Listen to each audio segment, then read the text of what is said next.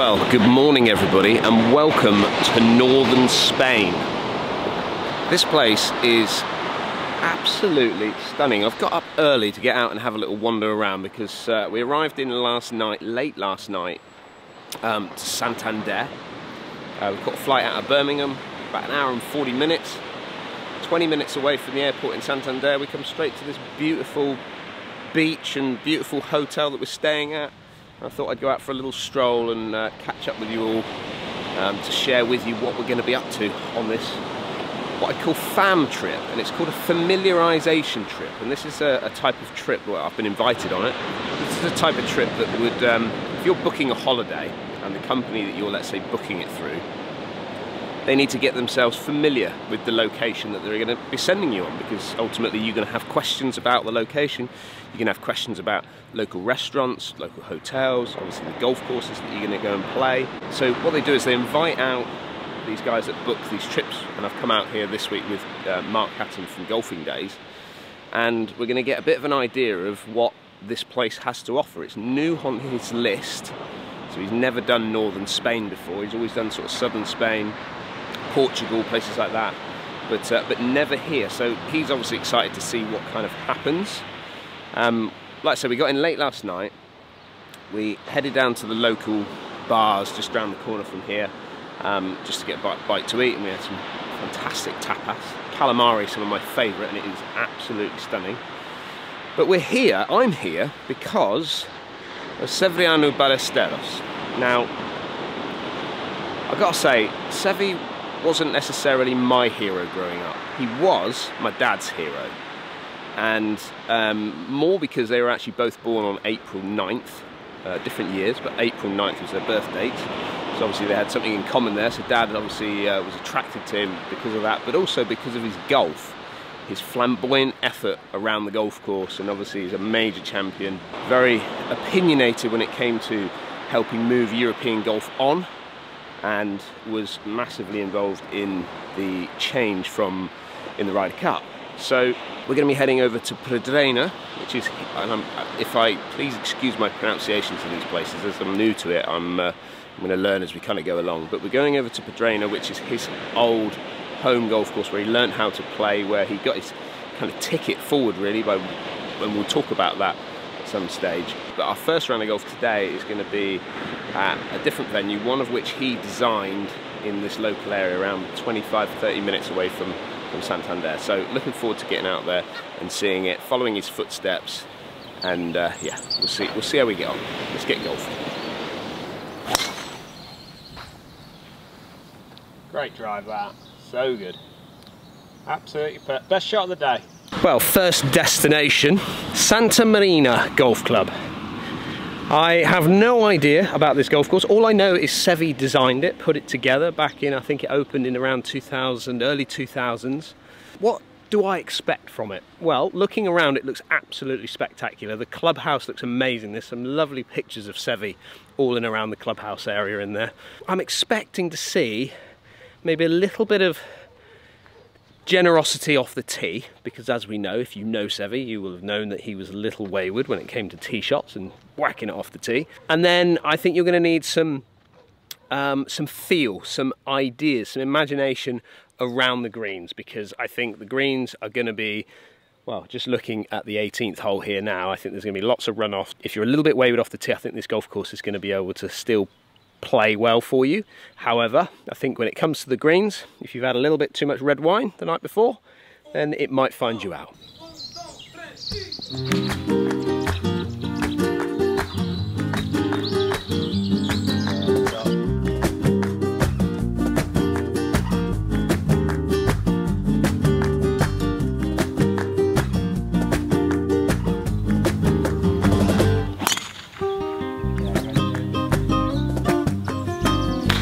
Watch.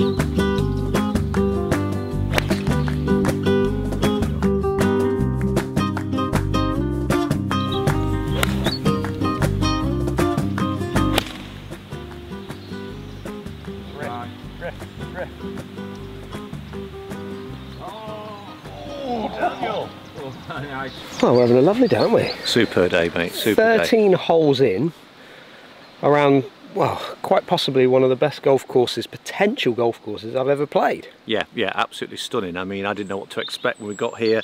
We've been told by the DMC what to expect, and you're never quite sure because they're selling the product to you, and we've got here, and this has potential to be up there one of the best courses you could possibly play. I mean, from a tightness point of view, I mean, it is tight, isn't it? Yeah. In areas, you've got to really pick where your tees are, and what I love about this golf course, just playing around it, is the tee positions are all marked with the yardage rather than the colours. Yeah. So it means if you want to play off the front tee, which is marked at, let's say, 4,000 metres, should we say, you can play it to that, and the golf course is designed to be played off those different tee boxes, which is a great way of, I think, certainly for holiday golf. Definitely. I think that works really well, because if you go out the night before and drink the red wine and enjoy yourself, and it's easy to do over here. Easily done with tapas and things like that. Yeah. You can just pop yourself forward and have just an enjoyable round. But from your point of view, it kind of works. It does. It works. It's a really, really good setup. I've enjoyed the first 13 holes. I've not played particularly well. You've played superbly well.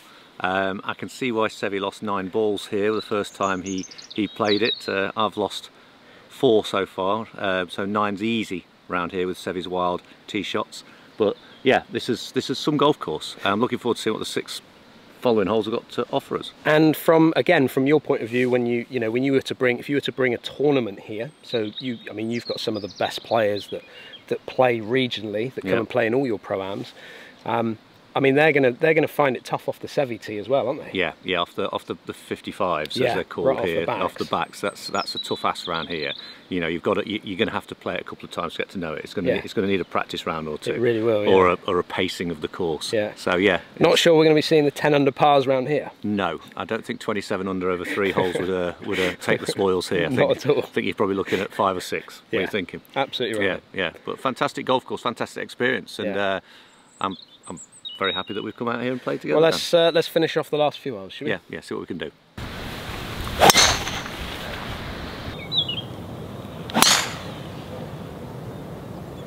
'18th hole doesn't get much more spectacular than this one.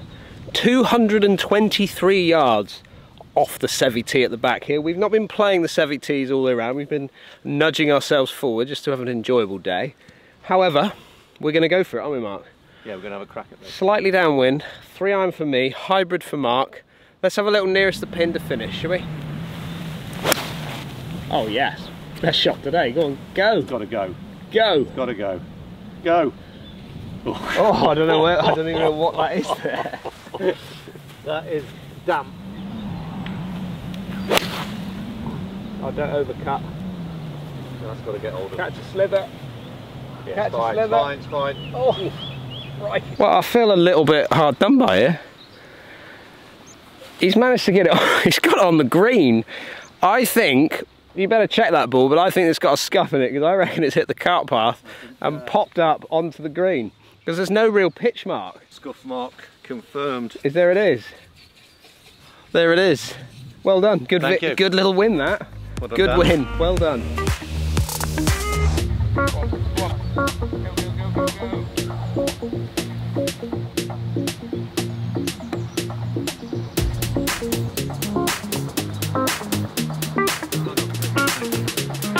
Well, what a fantastic day we've had at Santa Marina Golf. I'll be honest with you, not really the type of golf course that I kind of expected Seve to put together, because it's tight. It's really tight. The only thing that is kind of, I think, unique about this course is the way in which he's created contours and everything around the greens. Now, as we know, Seve had an amazing short game. If you go into the clubhouse or the pro shop, they've actually moulded his hands, like talk about Spanish hands, Seve hands, he's got them there in the pro shop. And you have to have an amazing imagination to play this golf course around the greens. So if you miss the greens, you've got to be able to have a short game to be able to save your score, really. Fantastic golf course. But anyway, time to head back to the hotel, get a bite to eat, maybe a little glass of wine, and then get ready for tomorrow.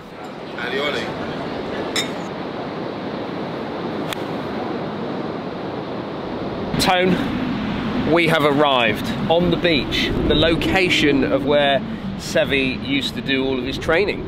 all his practice. Yes. Tell us a little bit about it then, Tone. I mean, you're obviously Yeah. a huge Seve fan. The project's been on the road for a little while, but what we're doing is putting tours together that play Seve's courses, these design courses and the home course here in Pedrenia over there. But one of the things that we do as a really exclusive thing is bring golfers, before they play Pedrenia, his home, is to the very beach when he was supposed to be in school, and practice and play some shots like Seve did with a 3-iron from these very dunes we're standing in.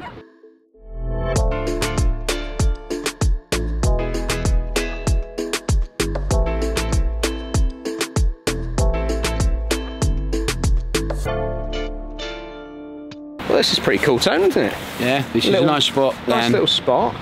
What it does, it gives the public a chance to read, you know, what Seve was about, and because at Santander, as you know, we've got his 4-metre bronze statue there. It's a very private club. The same as Pedrenia here. So this is what the people of Pedrenia wanted. And this is where the people of Pedrenia and tourists passing can come with, you know, if they can't get onto the prestigious golf courses we've got of Seve's. So. And obviously what they've done here is they've laid out kind of all of his victories, all tour victories, all things, and then some bits at the bottom here, these which are like awards, accolade things. Accolades, so talking about like different honours that he's got and ambassador roles and things like that. But 1984 was the British Open, wasn't it, at St Andrews? That he took the title on. And it was obviously a big thing for him, wasn't it? Because we've got the Swilcan Bridge behind us. We've got this beautiful picture of St Andrews there as well. Winning the Open at St Andrews for these major winners. It's the biggest thing, isn't it? 100%. For Seve, the Open, that was his biggest dream, to win the Open. Do you think that's why the Brits warmed to him so much? Was it because of that? Manuel Ballesteros, his brother as well, was a pro, tour pro, and Seve. They loved the British public. They loved the British golf, and because of the rapport that they had with that, they spent so much time in the UK playing golf, and then they gave so much time to people, whether it's interviews or whatever. I mean, anything that went on in our country, in the UK, Seve would be there, and that's where, you know, everything built. The relationship with the golf, the golf community in the UK was massive. And even Manuel Ballesteros today, he speaks about it and he wants to come back and how they love Britain. The wall. I want to get to the wall. We got to get to the wall. In fact, we've got to climb. Can we climb? Do you think we can sneak over? Climb over the wall?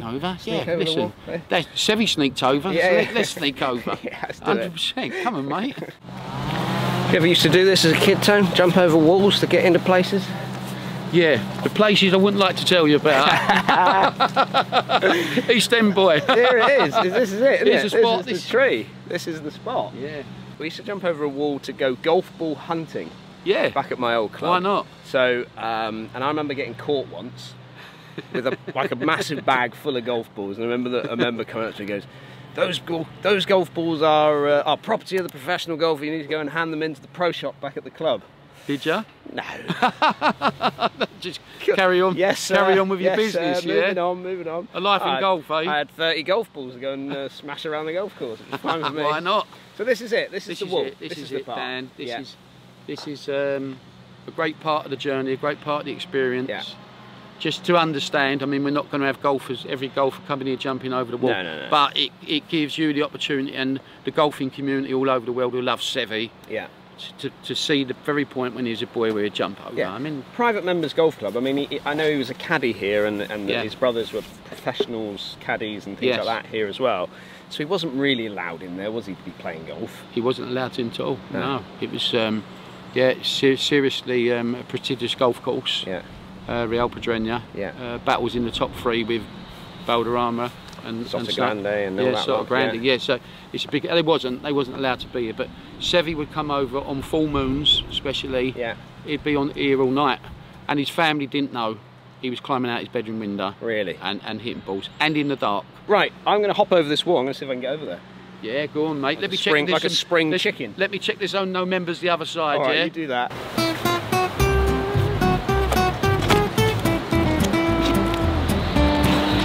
And here we are, the golf course. But I don't think it's right that we should be actually hopping over the wall. Let's go and use the main entrance and get in and have a look at the clubhouse.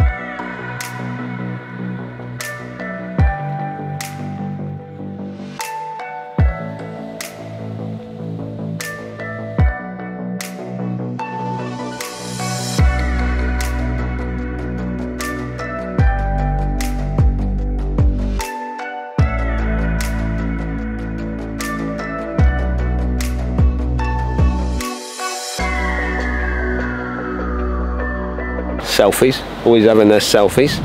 This is absolutely spectacular. So we've wandered out onto Seve's 9 holes. This is what he designed. You've obviously got the main course over the back there, and then you've created this on this spare land that they had.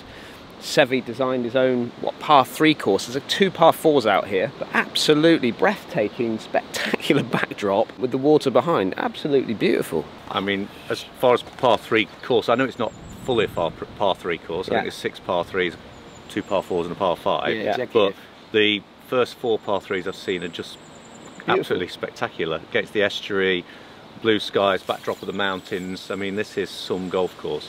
And the only day we've not got our golf clubs out, Dan, which is really frustrating. Can't believe we're flying home today. I know, what a shame. Well, why don't you just stay? Yeah, spare room just stay. at my place. Isn't that what you just did? You just came over here and just stayed? Yeah. 11 years ago. 11 years ago. Talk about maintenance. I mean, they have gone deep with their maintenance on this golf course. But I suppose in some golf courses, when you get quality like this, you need to go and hollow core and sand your fairways and get all of that sorted out. At home, we normally just get our greens done, don't we? Yeah, it's the extra mile, isn't it? It's the extra bit, and it won't take long for this golf course to recover because of the weather. It just flips back pretty quickly. Harry Colt designed golf course back in 1928. 1928, Harry Colt. Yeah, assigned by the royal family. Okay. And which is why it's Royal. Yeah, Real Pedreña. Yeah. And seriously, a private members club. Yeah. We are now partners with Costa Verde Golf. We are the exclusive handlers and DMCs here. Right. That with Pedreña put. They're in our safe hands. Well, what a fantastic trip this has been. Gotta say, like I said before at the beginning of this video, I was not really Seve wasn't my hero, like he probably is to so many of you out there. And I think certainly if you are a Seve fan, it's definitely a trip you need to be putting on your little bucket list. For me personally, when it comes to a golf trip, I like culture. I like to get in and amongst the kind of locals of wherever I'm visiting, and certainly to get an opportunity to stay in Santander, to get out around the city and eat the local food, drink the local wine. For me, that kind of really ticks the boxes of a golf trip. Resort courses, fantastic obviously, and staying all inclusive might tick the boxes for you guys, but this is definitely worth a trip at some point if you're looking to visit Spain. Well, I hope you like what you're seeing from our videos. Don't forget, if you're new to the channel and you like what you're seeing, hit that subscribe button, and I'll see you all again very soon.